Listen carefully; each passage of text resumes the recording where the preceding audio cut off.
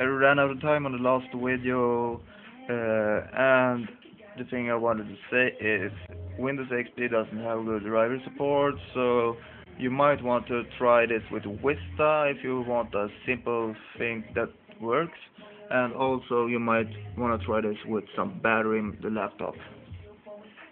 Yeah, my last video kind of ran out of time there, but I basically want to say, if you like my videos, please subscribe.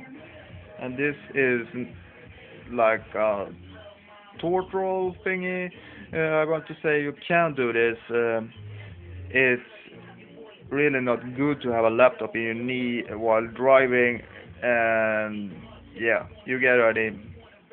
But for the passenger, it's really good to have a laptop. It's a big screen, it has good maps and good stuff, and my computer keeps blacking out since the battery is going dead in about 2%, 4 minutes. See you YouTube. Please subscribe to my videos, and yeah, please rate them also if you want to. It's up to you. Take care, everyone. Bye bye.